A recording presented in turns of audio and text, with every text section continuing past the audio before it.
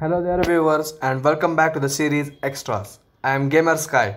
In this video I am going to show you how to download and play 3DS games and its emulator. Currently I am just downloaded Pokemon Y and Pokemon Ultra Moon. I started playing Pokemon Y, but for this video I am going to show you the demo of Ultra Moon, how to download it, how to extract it, where to get the emulator and how to play it. So let's get started. First of all, go to your browser, anything, Chrome or UC.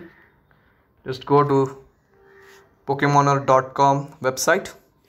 As you can see, you get the heading of emulator. Click on that emulator. Just scroll down and get the access of emulators for Android. And I strictly prefer the first emulator, Citra Android MMJ, because the second one emulator is not working for some devices, and they may work for smaller devices, but for high graphic devices like mine, I'm currently using Samsung Galaxy A50, so I prefer the first one, the Citra Android MMJ. Just download that emulator. The link is in the description, so no problem for that. After that, come back and go into the 3DS, and now you can download the game related to 3DS. Just look for the Citra emulator, because the emulator which you downloaded is the Citra emulator, not the Nintendo 3DS emulator. So just you have to look for the Citra file. I'm looking for Ultra Moon, which is related to Citra. So as you can see, there it is, Ultra Moon 1.2 for Citra. Just click on it, scroll down, and there we go. Download Pokemon Ultra Moon for Citra version 1.0. This says the password is Pokemoner.com, but you don't want it because directly you can enter the game without pressing or dialing your password. So just install this game. I paste the link in the description, so you can directly go towards the download page. After clicking that, I have given various games link in the description. Maybe you can try Ultra Sun, Pokemon Y, Pokemon X, Omega Ruby, Alpha Sapphire, Sun and Moon if available. Ultra Sun, Ultra Moon is available, so you can do that as well. After that, just come back and go into your download section and download the Citra MMJ emulators APK. After that, you have to open your Citra emulator, and he wants you to give him a permission. Just allow that and just close the emulator. Don't do anything except allowing the permission. After allowing the permission, you have to download the Z Archiver app, which is available on the Play Store. Just install it and open the Z Archiver. Locate your download file of Pokemon Ultra Moon in this case. There we go, and just click on it and extract here.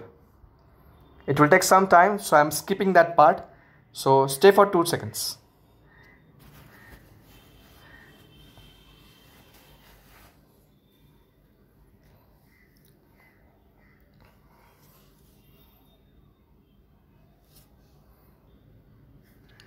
As you can see, the extracting is nearly completed, just 5% remaining. There you go, the extract is completed. Now you have to do, just click on it and multi-select.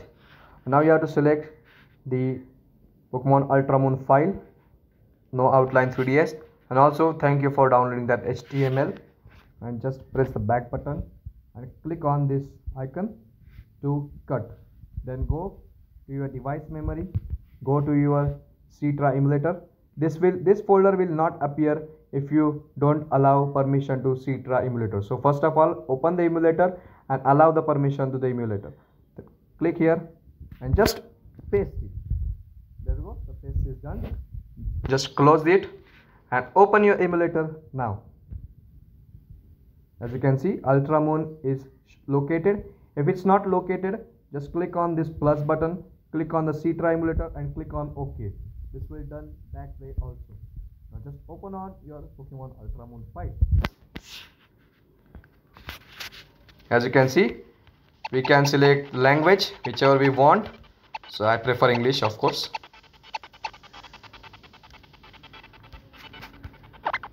There we go, begin the game. Only one problem with this emulator is very slow, so you have to be patient, because I started playing Pokemon Y 2 days ago, and now I'm currently in just Santolin City. I'm going to challenge the gym today, so it takes too much patience. You have much patience, because I play half an hour daily, and that means it takes 1 hour for me to go towards the Santolin City from Vanillable Town. So you can sense that it's much slow, not that much when you enter inside the building or talk to the person, but when you run the wild to catch a Pokemon or challenge trainers while running on the road, it's a very slow game. So you have to be patient. As you can see, FPS, GPS and speed is up right there. There we go. Just show you how it works. I'm not lying that it's not going further from here. It's going further from here. As you can see, it's working. It's 100% working. I'm not lying. I've already caught 16 Pokemons in Pokemon Y. So I'm just closing it. So I hope you like this video and you enjoyed it, and you started playing this game as well.